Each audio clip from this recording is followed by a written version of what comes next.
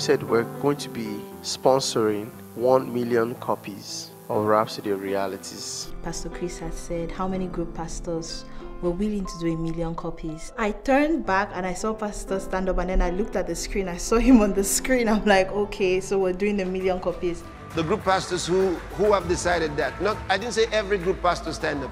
I mean the group pastors that are taking the daring step of doing 1 million copies at the least before the year runs out. 1 million copies.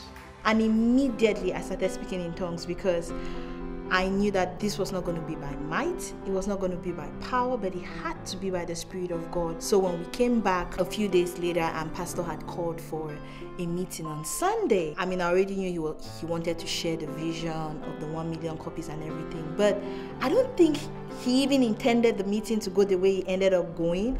And that was how I really knew that God was with us in this journey. I can call a feeling of excitement. Glory! But I was like, yeah, not really for me. I mean, if we're that rich and connected, I might as well, get some of that money. It wasn't mathing in my head. I'd actually gotten up during the meeting and drove to the nearest store to get a big bowl of ice cream. It was my earnest desire to do something big for the Lord, something of magnitude, to be relevant in the project, and just to make the Lord Jesus happy and please Him. I laid everything on that seed. I was thinking about all the things I wanted to do for the Lord, all the visions and thoughts that He shared with me, and I anchored it all on that Isaac. And so this Rhapsody project was really a channel to express that deep desire to do something for the Lord. I didn't think I was going to be a part of it. I honestly didn't think we were going to be able to do it.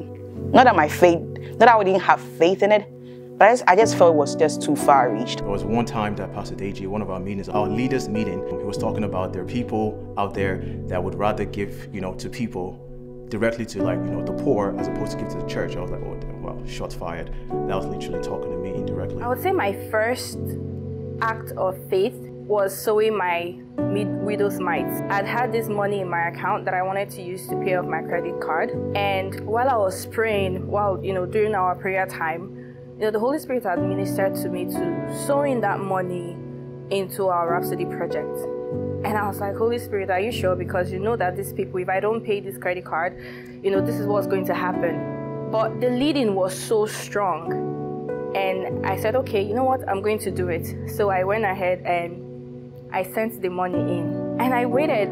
First day, I didn't get any notification of, sending the money back to the credit card. I waited the second day. I kept waiting. I was like, didn't these people realize that I didn't send this money to them? But they never really took the money. And when that happened, it was a testimony for me, because that was my first time of actually sowing my widow's mite, and it felt so good. And from there I was inspired to do more. In that prayer and in that time of fellowship, the Spirit of God opened my eyes to see my car, which was a Honda Civic 2010, as a seed. And when He showed it to me as a seed, I just kept quiet. I was like, Lord. He was like, give it to me. I remember hearing this so clearly in my spirit. And I was like, I want to give it to you, but you know what this car means to me. It was my first car and cost me around $7,000. And that was just to get the car, not to talk about, you have to change tires, change brake, and everything. So I was like, Lord, this car means so much to me. But if this is what you're asking me to do to be able to meet the target that I have, we'll do it. But one of the things I told God, I was like, Lord, I don't have any kind of expectation to this. After He was able to explain and show me a vision of, this is what I want you to do, and I understood the assignment, I said, Lord, I want to do this because I love you. Not because I have any expectation towards if you would give it back, but I just wanted to prove to you that I'm in this and I love you. When I had listed it on Facebook Marketplace, and I started getting, people texting me, and the price of what they were saying, I was like, it doesn't look like it's going to be able to hit the amount. But I was like, so I called, one of the sisters, and I said, hey, this is what I want to do, but the amount I'm getting doesn't look like it's going to be possible. She's like, just go ahead. If the Lord has asked you to give it, and you've listed it on this platform, it will sauce, it will go through. I said, okay. So I listed it and I began to pray. I said, Father, thank you because yes, I received this money and gave it towards Rhapsody of Realities before the end of this ministry year. Fast forward, I was able to sell the car. I was able to send the money in and how excited I was. Each network had targets. So week one, I'm in Baltimore. So Baltimore's weeks were, on Wednesdays. So every Wednesday of each week in the month, we were given, starting from the month of June. And the first week, to the glory of God, right? As a manager who has known for the past 2 years that we were supposed to, or Pastor had a desire for us to do 1 million copies of the Rhapsodies of Realities. In the month of June, the first week of 2023, we actually outgave everything in 1 week that we had done since November of 2022 to May of 2023. In 1 week, Brethren sponsored 70,000 copies of the Rhapsodies of Realities. If that did not move me as a manager to pray more, to even inspired me to give, I don't know what would have. It's so crazy when I think about how I met Jade, because to be honest, and this was something I worked on in my own faith earlier in the year, and when I first met her, like we met talking about God and sharing faith. But then, like when you're raised in a ministry like Love World, it's like faith sometimes can be like, I almost feel like the faith that I'm surrounded by and my own faith can sometimes be intimidating to other people. So I'm always like cautious sometimes to like only share certain bits of my faith or certain parts of my walk, and certain things I try to avoid talking about. And so in the last couple months leading up to the closing portion or the closing run, if you would, of our Rhapsody completion, I started, sharing more about what I was learning in depth, having Bible study. Sometimes we're having like 3-4 hour long phone calls. And so I was getting like really confident, like, I can unapologetically share exactly my walk, everything about my ministry. Like I want her to know that too. She's only come to cell meeting like once or twice because we've been more friends than just, a student teacher kind of relationship. We've been friends before that. And now, this particular night, we'd been hanging out. We had a couple of times where we hung out, and I shared that we were working toward this Rhapsody partnership, and I told her that we were going to sponsor 1 million copies.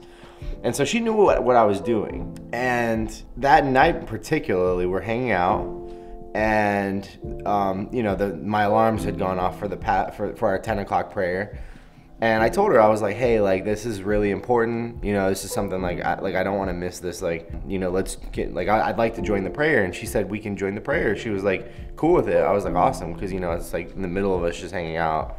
Not everybody would be okay, like, cool about that. But she was so cool about it. So we joined the prayer and we're praying. I'm praying in the Spirit. Pastor, I think we watched a message that night, like a portion of a message. And, it was awesome doing that, like, us sharing that experience. And then by the end of it, I remember we shared some words of inspiration, and particularly Pastor prayed us out. And when Pastor closed us with the closing prayer for the evening, I just remember her being like, she was kind of like really taking it in. Like I could tell her like she was kind of lingering on what was being said at the end of the prayer. And I was like, what did you think? And she was like, that was beautiful. I was very compelled and moved to giving to Rhapsody. After engaging in the prayer with Pastor Deji, my spirit was ultimately just moved to give. And I prayed along with everybody on the call, and the Spirit just moved me to ultimately give, and I was very happy, grateful, and thankful that I did so. But then I'm on my way home that night, and we're texting, and she's like, I want to give toward the Rhapsody. I'm like, oh, amazing. And like, that's amazing. Like, I'm so excited. And I get home, I tell her good night, and I realized I think I didn't tell her what to label it as. So she But she said she'd given it already. So then the next morning I was like, hey, what did you label it as? And she said she labeled it as Rhapsody Fund donation, right? I was like, okay, good. It's got Rhapsody in it, so we should be good. But then I text Sister Elizabeth because, finance. I tell Elizabeth, hey, it's under Rhapsody Fund donation. I just want to make sure that it gets sorted correctly when it comes to the, what goes in and comes out. And she said, she was like, oh my. Like, she said a bunch of emojis. And I was like, what's the big deal? Like, in my head, that's what I'm thinking. And I was like, what? And she was like, she gave $3,500. And I was like, what? Like, what? We needed to cross the finish line. So we're not going to start and say, okay, we'll try again next year. No, we had to finish. So now it's a matter of days to the presidential award when the books will actually be finally closed. We're speaking in tongues, we're praying, and we're prophesying. And by the Spirit, Pastor Deji led us. We started having our midnight prayers. Then we went back to our 10 p.m. prayers. But then, specifically, we had our prayer and prophecy nights where prophecies came. Words of encouragement came. Oh boy, how God was with us. How the angel of wealth was with us. How grace was with us. So on Tuesday, November 14th, I received a text message saying that Pastor is calling an urgent meeting for all leaders. And I'm thinking, what else could it be, right? It's probably about the Rhapsody of Reality. So, we rallied all of our members, all the leaders across the networks to be present for that meeting. We spent some time to pray. This was actually, IPPC had already begun by then. So Pastor and some of the leaders were already back in Nigeria. So Pastor was calling this meeting in the middle of the night, his time. Glory to God. So we knew it was urgent. So we spent some time and we prayed, we spoke in tongues, and then we had prophecies. We spent some time just to prophesy about the 1 million copies of Rhapsody project that we were doing. During the second super session, it was pastoral culture. It was giving a message on overflows, around that topic. And I just sat down, and the Spirit just ministered to me and told me that this 1 million copies of Rhapsody is done. I smiled to myself. I looked at my surroundings. Everybody was listening. I nudged Pastor Debbie. I said, because she was sitting to my right, I said, we've completed 1 million copies of Rhapsodies. She was like, what did you see? How did you know? Tell me. I was like, I don't have evidence right now, but I promise you, I'm going to show you the evidence. I left the meeting and I went to pray. I'm speaking in tongues, just, charging myself up, bringing the money out from my spirit, because if I looked in my account, I had already... Not less than 5 minutes. Then I saw Pastor Dan. He stood up to go greet Pastor Deji. I looked around like, am I seeing a vision or there's something going on? Nobody even saw it. Then I was like, Pastor Debbie, I said we have completed 1 million copies of Rhapsody. She wanted to jump out of her skin. Even myself, I was trying to hold the excitement, but I don't know how to feel. Like, a session is going on. Should I jump up? Should I scream? After spending some time to pray on my own, I went to sleep. It was about midnight. I went to sleep. Actually, I remember I had fallen asleep on my couch that day. And so I woke up shortly before morning prayers. We have morning prayers in Oasis at 5:30 a.m. And I woke up shortly before morning prayers, and the leaders group chat is blowing up. Everyone's talking about, we did it. What? I'm like, how? 4 hours ago, we were at 114,000. How? Yeah, I saw a text message from Sister Noella. She said, we have done it. And she posted a picture that had Pastor Deji's face on it and said, congratulations, BLW USA Group 3 Diamond Sponsorship. And I'm like, what? You literally can't make this stuff up. Everything that the Lord has designed for you to do,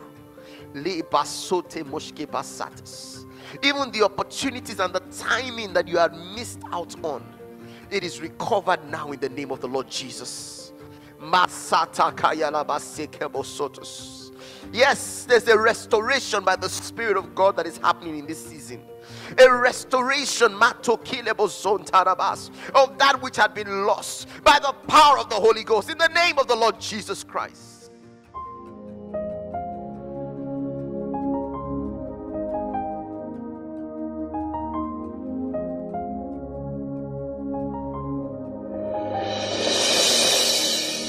You came, you gave the very best you gave. You had a choice to walk away, you chose to stay for me. You've walked so hard, so selfless you have been. You did it all because you love the Lord. For every sacrifice you made, no, it's not in vain. I know it's not in vain. I see heaven rejoicing, angels applauding, rainbows awaken, celebrating you.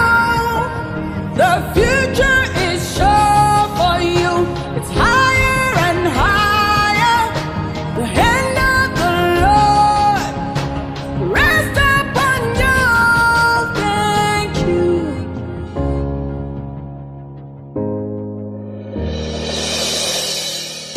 You paved the way for every one of us. You made the work so easy. Yes, you did. For every sacrifice you've made, no, it's not in vain. I know it's not in vain.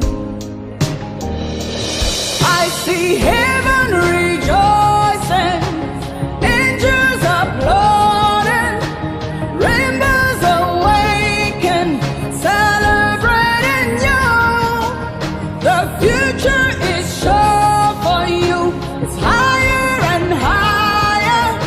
The hand of the Lord rest upon you. God sees everything you have been going through. He understands. Yes, he really does. Every prophecy about you is coming to pass. The chosen ones, that is who you are. I see heaven rejoicing, angels applauding, rainbows awaken, celebrating you. The future